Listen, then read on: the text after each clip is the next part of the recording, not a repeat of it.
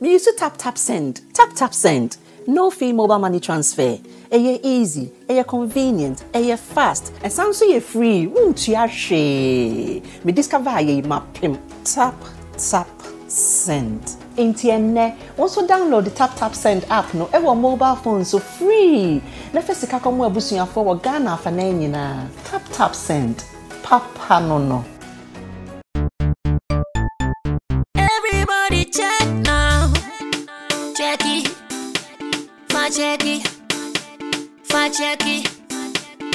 Check it. The beat is real. Don't wait, make it kill ya. Get your green select glucometer and check it. Sugar level, check it. Check it. Green select glucometer. Check it. Push sugar level for check it. Check it. Reselect glucometer. Everybody check now. This advert has been vetted and approved by the FDA.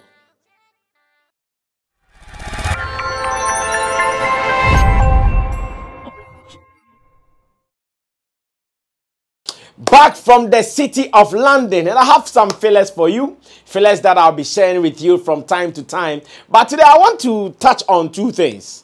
I want to touch on the fact that most of the events we do in London as Ghanaians are struggling. They are struggling. They are indeed struggling. Because the artists, they keep postponing their dates. At every point in time, you see that they will fix a date, make all the noise, and the next day you wake up and you hear that, oh, they have postponed the date of the event. It is not going to happen on that day. I'll be talking about that, giving you some more details on that here as well. And again, I want to start with sports because I know our World Cup is now very, very close, and no matter what, we have to prepare as Ghanaians to go face the world, and that is what we are about to do. Let me say thanks to the Guitar Rasta Currency and also to Richie Flex as well as Emmanuel Lapiji for making this happen here on Flex Entertainment. My name is Sammy Flex. If you are joining me here for the very first time, I call this editorial. The editorial is what I think about the issues on board, starting with the sports thing. So today I was privileged to have seen the full announcement of our squad for the World Cup, that is Qatar 2022.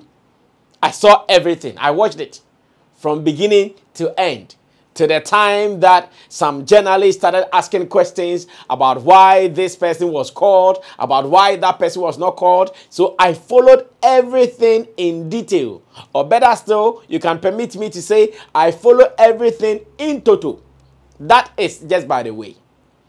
Now, when Ket Okraku, who is the GFA chairman, when it was his time to speak, he said something. He said that he is telling all media people that they must stop asking questions like why this person was not called and why that person was not called. And when I heard that, I cringed. I said, no, that's not how to even put it. Even if this is what you want to say, you should appeal to their conscience that the players who are going to be on the field, they don't want to assume themselves as being less of how or why they have been called in the replacement of another person. So we should speak languages, or we should speak words that they will feel confident of themselves that, yes, the call-up that you have been called, you deserve to be on the field to play. They should have gotten such messages and not messages like when or why did we not call this guy and why are we calling this guy. But when he said, you must stop, I said, no, you got it all wrong, boss. They won't stop. These are media people. It is their mandate to review and put out their suggestions and their opinions on issues happening. But to tell them that they should stop, they should not do this, no, you did not get it right. And it's unfortunate, though he has said it, it is even happening now. Questions are still being asked. People are asking him, why was this person not called? These are legit questions. People can ask on any other day. So for him to come up with that authorization that you must stop it, the big man got it wrong. And on this note, I have been a patriotic citizen, always looking for our guys to excel, especially in the World Cup and any other match that they will play. In fact, I have high hopes in the team. I have high confidence in the team that we might not be presenting the best of players. We might not be putting forth the best foot, but I know that the presentation or the representation we have on the table, it looks okay. All that we need to do is to give them the physical, the spiritual, and the morale that they need. And I believe Ghana, we will get back to our old glory, our past glory of being the star of Africa when it comes to football. We wish them well. But to Ket and his people, telling people that they must stop asking questions, questions will keep coming. Questions will keep coming. I even hear they have a friendly match just on Thursday. Right after that friendly match, people will still ask questions because people are going to ask questions based on the performance of the team. How do you stop these people? How do you say they must stop in that power and authority? It won't happen. They will continue asking questions. So get ready for it. Like Chemo said during one of the editions of Showbiz Daily, all that you have to do is to defend why you called some people. That is your duty. Your duty is to defend why you called that guy and you called that guy. So if you defend why you called them, then on the field of play, whatever they will put out will tell us that, yes, your defense was right or wrong. Let's put that one down and move on to the next thing. I have been to London for the past 2 weeks, or have been in London for the past 2 weeks. And as an entertainment person, I attended about 3 shows whilst I was there. At least, I was at the Ghana Music Awards UK, the main event that took me to London. And whilst there, I also got the opportunity to see some events. The King Promise Tour, that is the grand finale of the King Promise Tour. And I also went for Afroflex, one show that has been introduced for the people who love Afrobeats in London. And I want to plead today. In fact, I came to plead, not to say much, that we are here and we hear a new brand of music like Ashake has sold out venues. In fact, the last time, I'm yet to confirm though, the last time I got information that he sold about 3 continuous days of an event hall in London. And I'm asking that, why can't it happen to our people? Why are we struggling to do small venues? 1,004, 2,000, 1,008, 800. We are struggling to do this. Meanwhile, when you go to London, there are a good number of Ghanaians there. Or better still, let me even generalize it and say, when you travel abroad, in every country you would go to, there are a good number of Ghanaians there. When I went to London, I was living in a place that is known to be more Nigerian dominated. Woolwich and Plumstead.